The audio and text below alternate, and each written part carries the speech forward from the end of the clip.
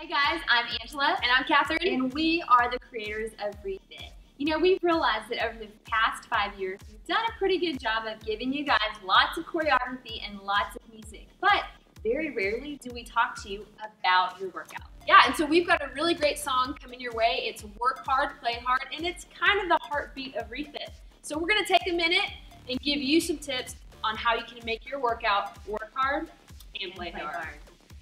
So tip number 1 is we want you to focus on your lines and your muscle engagement. What we're talking about here is your lines. Go ahead and flex that bicep for us.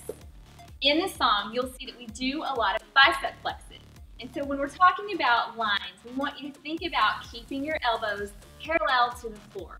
We don't want droopy elbows, and we don't want elbows that are too high. So again, you want to make sure that your elbows are parallel to the floor. All right, and the second tip coming your way is something we like to call muscle engagement. You've probably been in a group fitness class, or you've heard somebody telling you on TV to flex your core, or focus on your core, or squeeze your core, and you're like, I don't have a core, I don't even know how to do that. So we like to call it muscle engagement. Really simple, really easy. The first thing with muscle engagement is applied resistance. Angela, show, yes, that is applied resistance, boom. All that means is you're really just focusing and squeezing those muscles and applying your own resistance, slap me in the face, to your movement. You also want to remember about engaging your core. This is a phrase that's used a lot in the fitness industry, and a lot of times, a lot of people don't know exactly what that is. A great way to think about core engagement is think about your belly button, drawing your belly button in towards your spine. As you make that motion, as you take your belly button and draw it into the spine, you are engaging your core. I can still talk, but my tummy is tight. That is core engagement.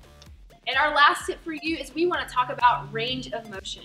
Range of motion is one of those tiny tweaks that you can implement to your workout that will maximize it. It's true. When we talk about range of motion, what we mean is size of movement. There's a walking series in this choreography, and Catherine could do a very small range of motion by simply walking forward like baby steps. Or she can increase the intensity of her workout by adding full range of motion to that walking series.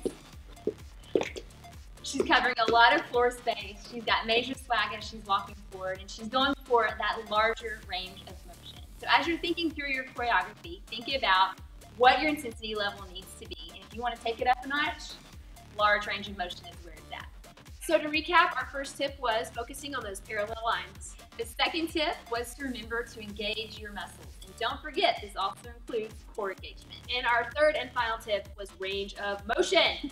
We hope that you guys enjoy this fitness tip, and we hope especially that this will help you take your play hard into a work hard workout. We also wanted to say thank you for the past 5 years of loving REFIT, supporting us, motivating us, and encouraging us. Yes, thank you guys so much. We are so appreciative of your support, of your prayers, of your comments, of your emails.